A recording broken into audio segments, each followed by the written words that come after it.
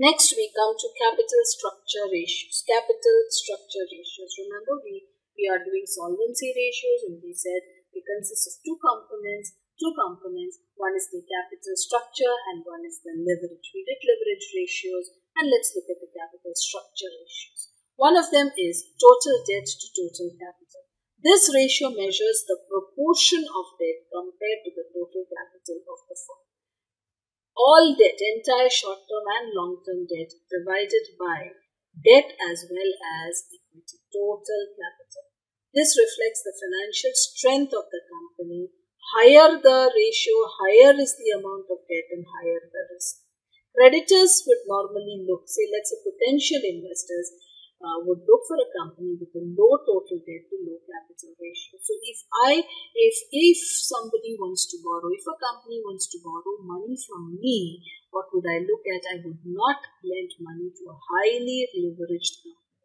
But if this ratio is low for the company, I do not mind, because I find that the company is not so much leveraged. They may be able to handle the debt. They will be able to pay me my interest. They will be able to make repayments in time. Total debt to total capital.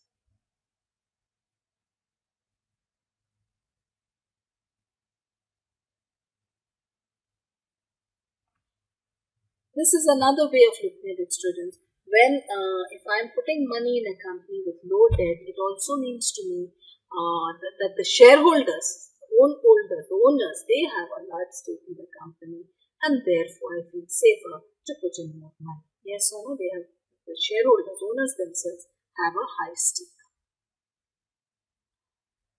So can we compute the total debt to total capital from these figures? This is my short-term debt, this is my long-term debt, right? That's the total debt. Total capital is all inclusive.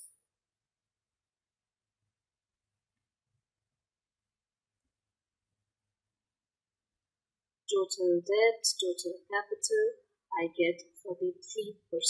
43%.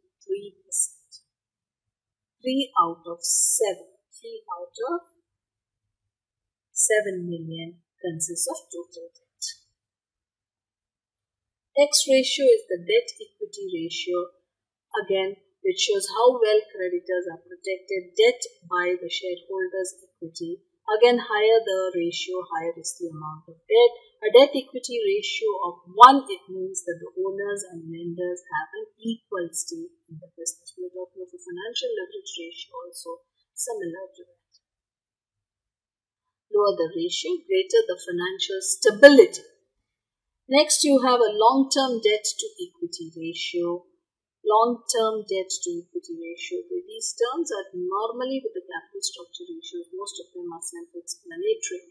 Long-term debt divided by the shareholders' equity. We don't take the total funds, only the long-term debt. If this ratio is low, it indicates that the company will be able to raise loan easily if required. Compute the same balance sheet we take. Compute the debt equity ratio from this. What do you get? Total debt is short and long term. Equity is 4, so 3 by 4 or 0.75. And if you want only the long-term debt equity ratio, you would take only long-term 150, equity 0.375.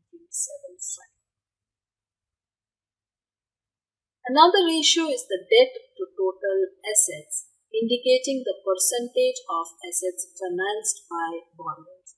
If the company becomes insolvent, the assets would be sold, and it's after all first used to pay off the creditors, outsiders, right? When the company goes into liquidation, sell the assets, the money would be used to first pay outsiders. After everything is settled, only then the shareholders get their money, right? Total debt by total assets.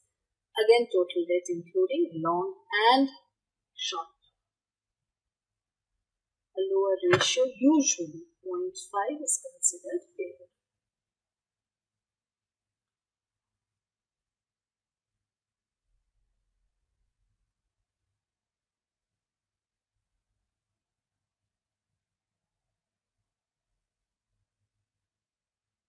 higher the debt to total assets, the greater the risk of the lenders, therefore higher will be the company's cost of borrowing. While a lower ratio is preferred, a very low ratio, again, it does not indicate, it means what? It's not maximizing the returns to the shareholder.